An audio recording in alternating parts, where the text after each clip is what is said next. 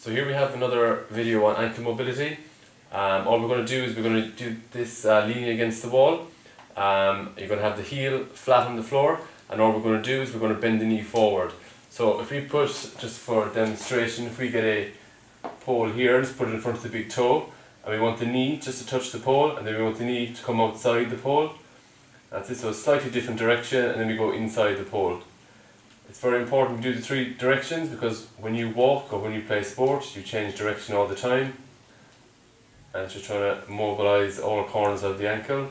Okay, the heel is on the floor at all times. That's it, and we go inside, middle, and out.